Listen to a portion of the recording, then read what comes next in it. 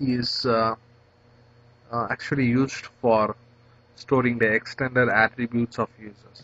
The other attributes like login or login, auth1, these attributes are actually stored in the it's a security password. See over it's a security user. See over here you see snap for each and every user there is a stanza in its security user file. And here you see for snap user, snap is a default user. It's admin equal to false or login is false. That means snap user cannot log in from telnet or telnet or FTP, and HTTP is false. System is none. System is none. That means he cannot log in anywhere. And okay. And HC security limits. This file defines the resource limitations for the users, like number of open files, the CPU memory values, the core file size, the maximum file size. F size is the maximum file size. Here each and every user should have their own stanza. If not, their values are taken from their attributes are taken from the default stanza. So here if I create a user called Raja and if I don't specify the values for the user, then the Raja user, he will take all the attributes from this default stanza. Okay, and other files called HC security environment. This is basically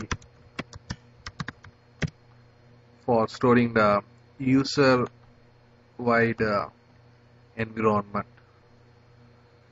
There is one more file called HC environment. This is used for the system-wide environment. Here we define the path variable, TZ, that is the time zone, and language, location path, NLS path, ODM dir. This is the place where your ODM files are stored. Okay. There are two environment files. One is HC environment and one is HC environment, and the other one is HC security environment. HC environment is for the system-wide environment, and HC security environment is for the user specific environment.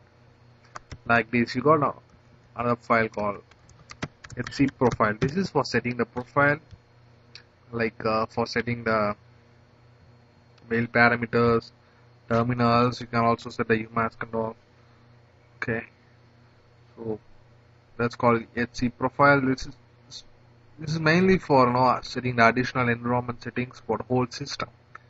And for a specific user, you have another file called. You can specify your own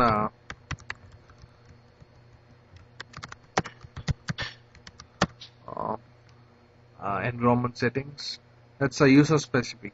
So under every user's home directory, let's take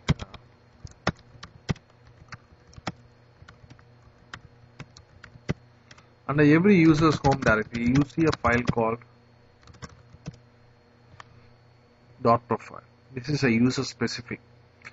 So you do, as a user, I don't have any permission to change HC profile, but I can change my .profile. So I can put my own environment settings in my .profile. Okay. So there are two environment related files, HC environment and HC security environment. And okay, here it is. And there are two profile files, one for system, that's HC profile, and one for user specific, that is under your home directory. The file is called .profile. Okay. Now let's take these two files. There are two files called mkuser.default and mkuser.sys. These files are used for the creation of a user. This file mkuser.default, and what is this?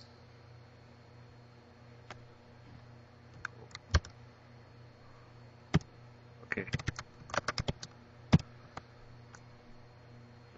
that is not allowed for regular users. So I came out of the Raja shell and right now I'm in root shell. So So you see CAD and mkuser.default, it got two stanzas, one for admin user and one for user. That is the regular user. We are not going to talk about admin user. That's a different time. And for this stanza, it defines default parameters for every user. So if while creating a user, if you don't define a primary group or group set or shell or home directory, those values are taken from the mkuser.default. And okay, they are taken from mkuser.default, but who creates this home directory and who does all these things? Who puts the values and the etc password, etc security password? These things are done by a script called mkuser.sys. Okay, this mkuser.sys is a script which does the creation of users by adding entries into etc password, by creating a home directory, setting the ownership. And see over here, it creates a directory, it uses chgrp, ch1 for setting the permissions, ownership, and sets the permission over here. And it even copies the default dot profile from etc security to